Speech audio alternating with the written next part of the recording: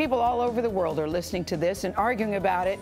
Do you hear Yanny or Laurel? Laurel. Laurel. Laurel. How does anybody hear Laurel out of that? We're going to discuss ahead why the answer is so important to so many of us. You are watching CBS. Sounds like Laurel. You hear Laurel? Yes. No. Welcome back to CBS This Morning, where the Yanny-Laurel debate continues. That we're going to take it into the green room. Mark Benioff, top CEO, Dr. Samson Davis, and Charlie Jeter are coming to the table next. But guys, do you hear Yanny or do you hear Laurel? Mark Benioff, you go first. I hear Yanny. What does it mean? Okay. Charlie, what do you hear? Charlie Jeter? Laurel. Laurel.